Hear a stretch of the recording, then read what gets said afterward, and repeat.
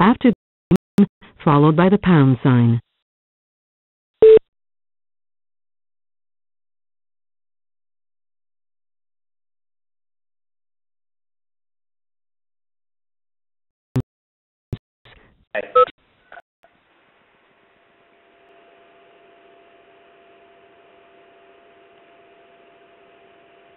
Okay, very much. This is a project that has been ongoing actually for a few years now, anticipating structural elements in lake effect snow bands. And Arnott at Gaylord, Michigan has kind of jumped on board here in the last year or so, and he's been looking at this a little bit in his area as well.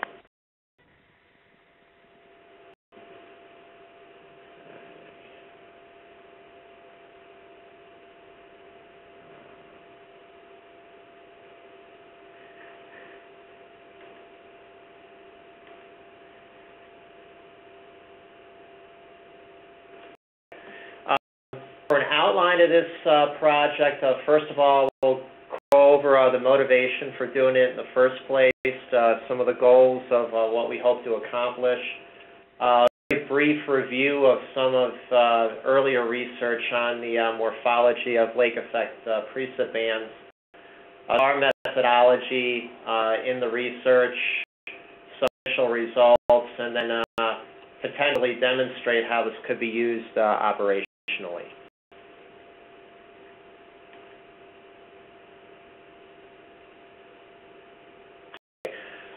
For the motivation, conventional thinking with effect snow bands operate as far as and what we basically by structure of a lake effect band is that a well-organized, kind or sharp appearance on radar imagery, or is it just broken up into a bunch of cellular snow cores? And conventional thinking with convection mode there is that it tends to follow the diurnal heating cycle and also to a certain extent time of year. And a lot of times that works fairly well. Lake effect snow bands tend to achieve their best organization overnight into the early morning hours, and they tend to break up into more individual cellular elements with the heating of the day in the afternoon into the early evening. There's definitely times where that doesn't apply and that we've been fooled in the past. And that got us to thinking that it may be a little bit more complex than just the time of year that you're involved in. Okay, the goal basically is to try to identify, if possible, the atmospheric parameters that tend to govern the convective mode here, and then if we can come up with something to utilize that information to formulate a predictive technique.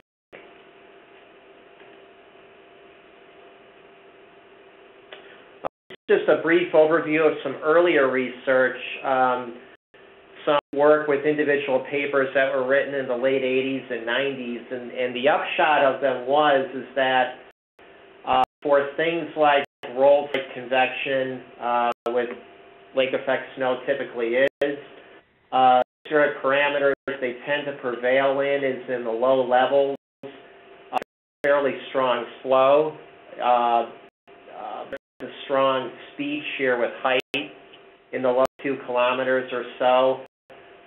You need some measure of low-level heat flux or instability to get these bands to form in the first place.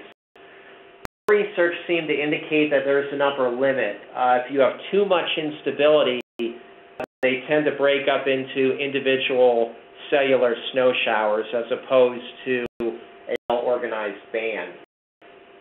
In 2003, there was a pretty well-documented lake effect snow research project, the Lake Ice Experiment, over the end of Lake Michigan.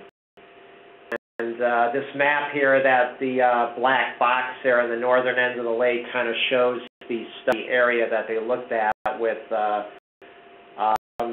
aircraft flights and soundings and all sorts of things.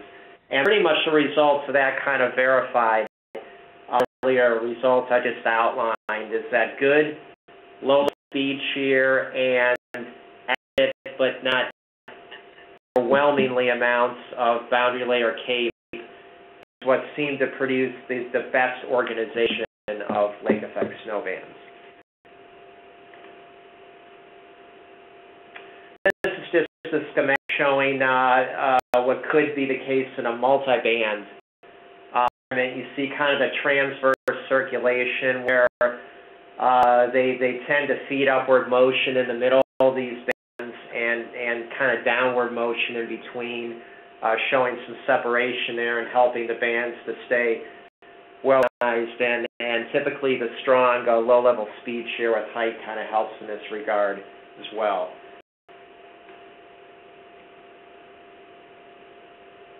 Okay, so given established through prior research and forecast experience the importance of both low speed shear and at least some boundary layer instability to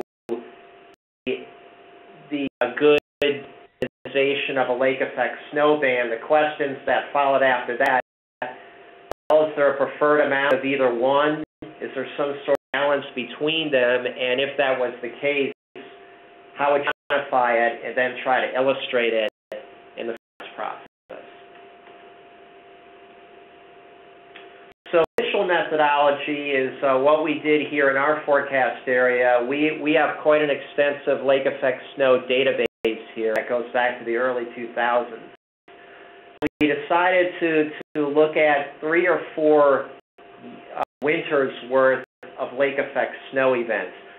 Really, we only looked at the late season cases, kind of thinking those were the more important ones, but the more we thought about it, we just sort of filled it in for the entire winter season here. We used a lot of radar imagery, obviously, and not only actual soundings, but forecast model soundings. Used the NAM model at the conventional 6-hourly time step 0612 in Zulu. And originally the specific site relative to a lake effect snow band was chosen based on its proximity to the band or the lake effect precip itself. And then when I kind of got involved in the project in the Gaylord forecast area, he also started looking at some events from his region in northern Michigan, and looking at some more recent events too since 2010 in New York State.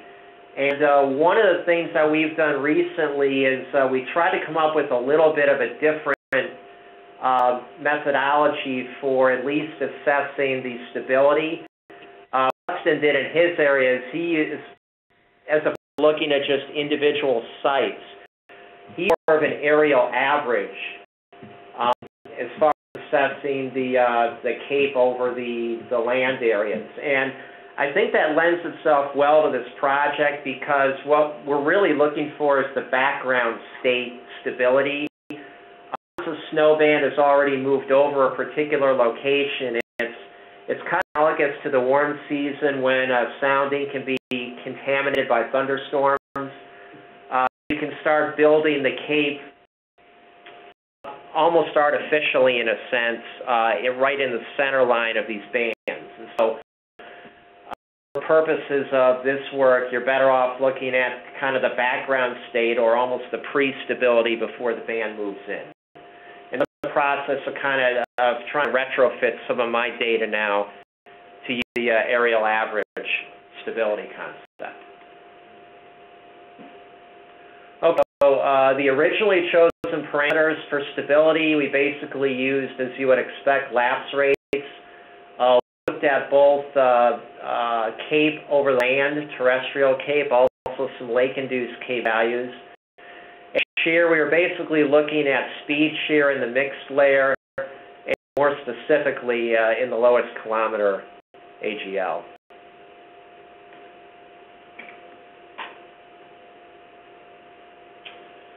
And as far as some of the results go, what we basically did is we did a bunch of statistical correlations.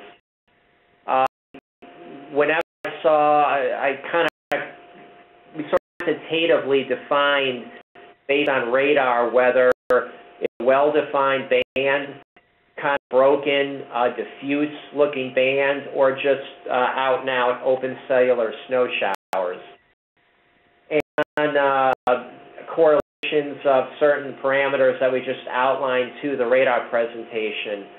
I have highlighted here some of the parameters that seem to work out the best.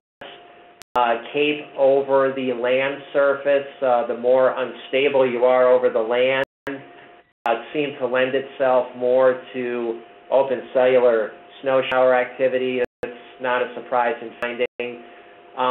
We did look some at the lake-induced cape. As far as the normalized lake-induced cape, that seemed to show a little bit more promise versus just looking at this specific value.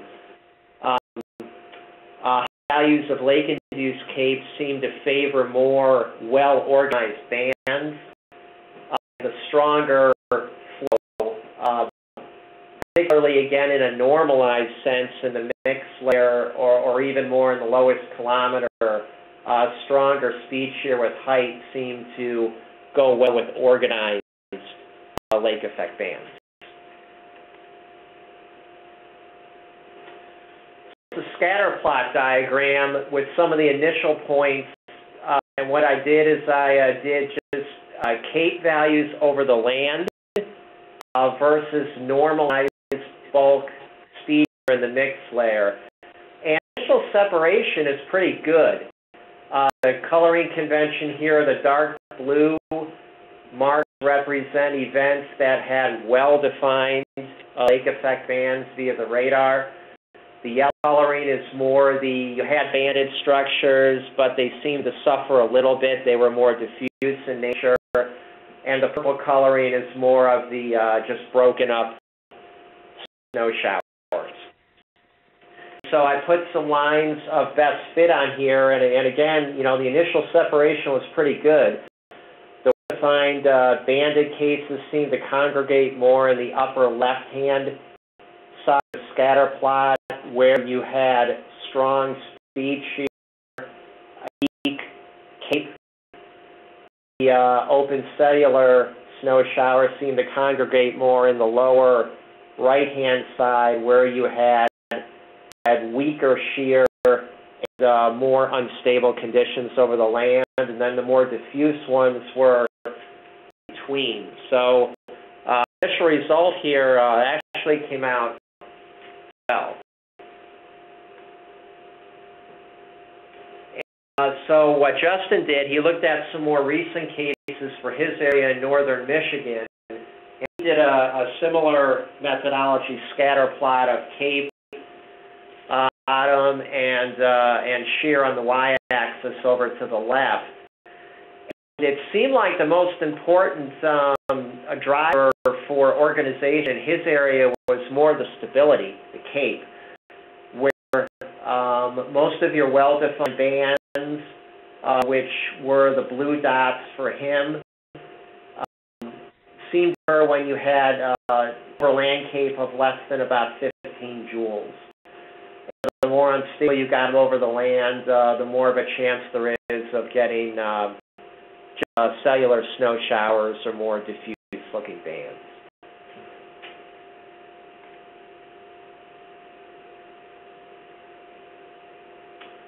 I also looked at some lake-induced cape versus overland cape scatter plot. This is just for the New York cases.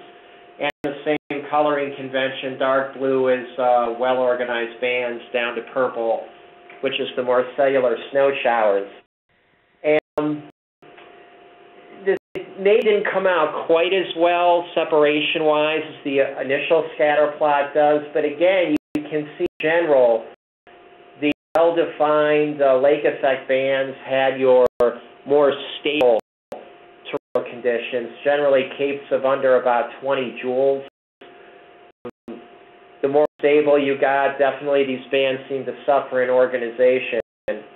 I didn't annotate this line on here. As far as the lake-induced CAPE, if you were to probably draw a line maybe around 350 or 400 joules for the lake-induced CAPE, you go too much above there, a very high percentage of well-organized lake effect bands, as opposed to any other kind of mode. Again, not terribly surprising. So again, sort of the upper left-hand part of this scatter plot seems to favor the well-organized bands, whereas the lower band seems to favor more the disorganized activity. So maybe the ultimate answer here is to try to somehow combine those three elements: the lake-induced CAPE, the terrestrial CAPE for stability proxy, and then the shear as well.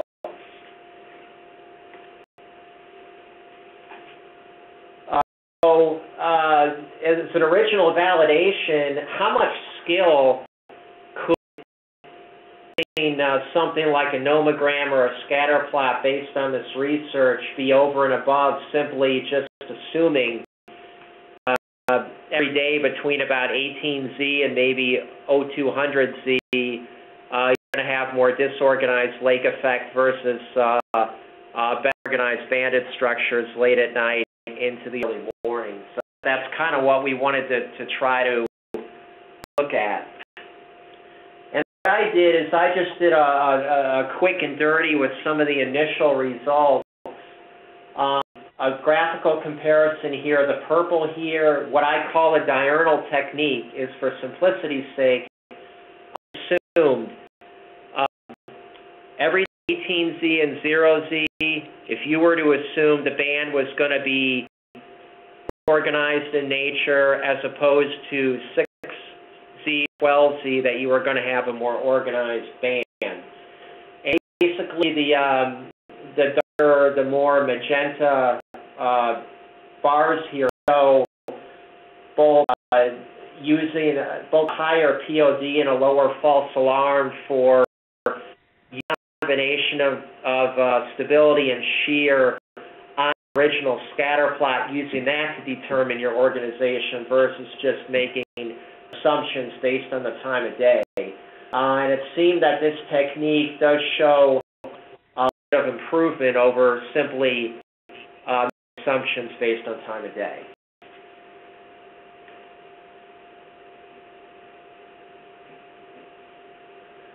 As a initial proof of concept here, we had an event that occurred a couple of years ago in March.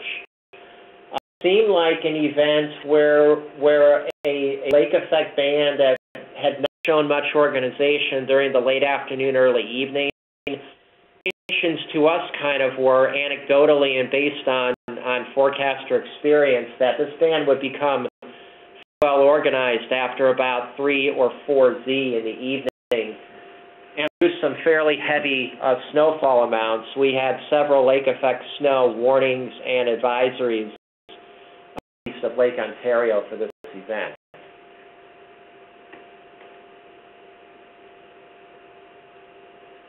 This is a sampling of some radar images from Binghamton, New York on the left-hand side and from Montague, New York on the Tug Hill on the right.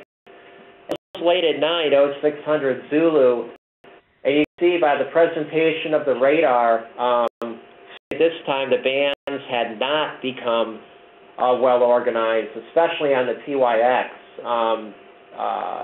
Really hard to discern any banded structures at all from that perspective. There were some maybe diffuse banded structures on the Binghamton radar at that time.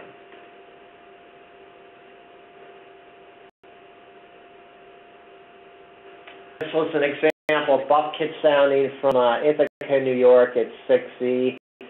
If you look on the right-hand side on the profile, especially in the lowest kilometer or so, the winds were not that strong. It was fairly weak speed shear in the mix layer for this event, which I think ended up being key here.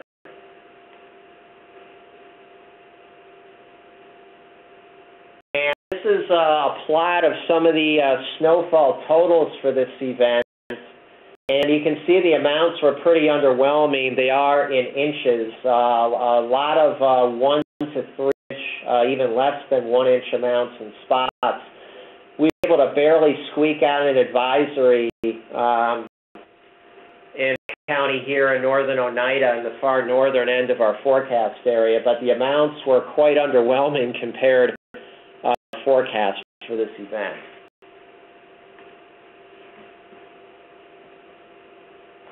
And what I did is I plotted both at 6Z, where I showed you that buffkit image, and at 12Z the next morning, based on the terrestrial cape and the speed shear in the mix layer would have fallen on the nomogram. And see, the overarching idea the nomogram would have tried to give you here is that there just wasn't sufficient flow or speed shear to compensate for the levels of instability over the land, even late at night into the early morning. Hindsight's always 20/20, of course, but if back then we had access to the nomogram theoretically and looked at some of those values over time, might have raised a slight red flag that perhaps these bands are not going to look as good as we think they might.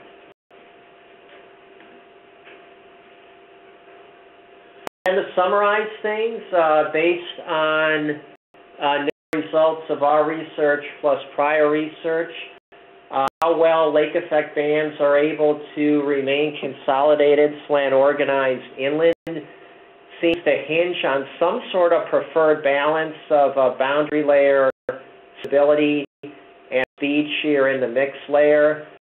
Basically, an adequate amount, but not too much instability, and strong flow, slant, speed shear seem to be the ingredients that work best. If the shear is not adequate and the instability is too great, have either just open cellular activity or disorganized band features.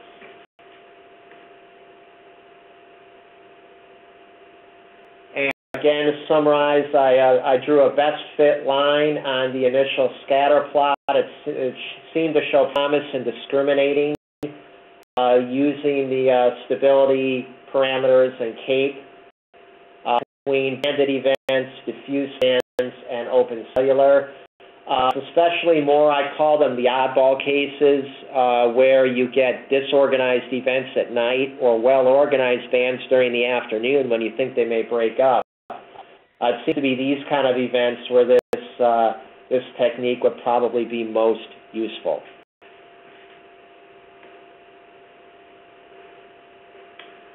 So, future work. And I need to kind of finish tabulating the aerial average parameters and add some more recent events, more up to the present, with both the western lake events that Justin had looked at in Michigan, and also for our events farther east in New York. Necessary, maybe make some refinements to the scatter plots or nomograms. Several suggestions in the past, since you're looking at, again, almost analogous to a warm season kind of thinking, you're looking at stability and shear combos. Could you have some sort of modified bulk Richardson? That's something that hasn't been done yet, but potentially could be. I mean, we could see the usefulness of that. Hopefully get this work into the literature over time. As the buffkit application goes, and if maybe over time, since buffkit has the advantage of hourly time resolution, if we had enough confidence in our results, maybe insert nomogram and buffkit, and you could plot over time perhaps the expected organization or lack thereof of an event. And all I have.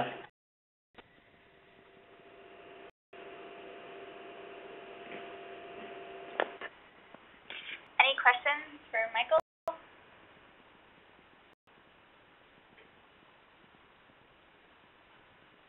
Hi, Eastern region. Yeah. Quick question.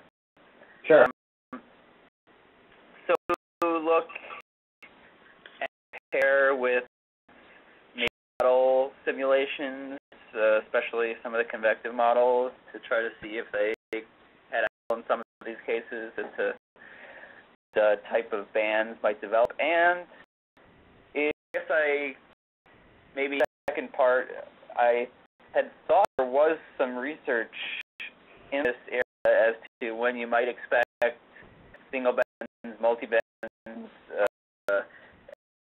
self-convection. Is there just a lot of documented research in this area? So, two questions. Thanks.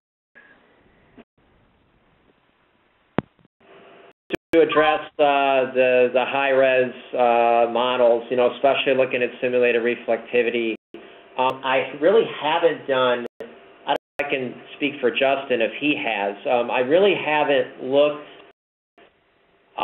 a lot to see how models are, say, 12 to 24 hours out of being able to. I would expect they would have some skill, but that being said, I haven't done a side-by-side comparison too much with that. As far as existing research on this, I haven't seen a lot of documented. I've seen little projects done here and there, but I haven't seen a whole lot in the literature specifically dealing with this. So if you or anybody else knows of something, I'd love to see it. Okay, I think that actually makes sense. I mean, the more I think about it, we have the documentation on kind of the climatologies and the existence of different types, but I'm not sure there has been a lot of documentation in terms of parameters to lead to it. So if you get it, then all the better. That's the goal. Thanks.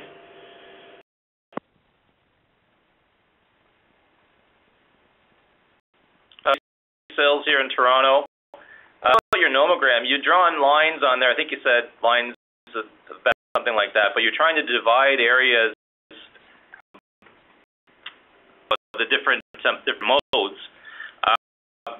But you have overlap there, so I would think it's better to try to identify the space where those modes occur and have overlap. And that's what's in the supercell or the organization nomogram that's in the kit. There's actually lines that overlap and allow you to know that there's regions in that space where you could go the other.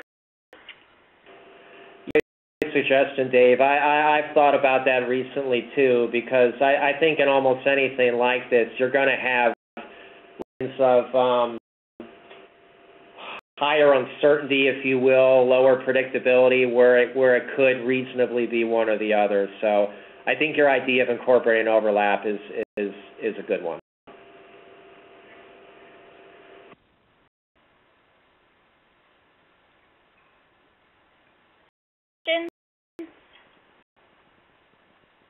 If I'll stop it there, just because we're running out of time. We're going to go over 12, so I hope that's okay with everyone. I'm just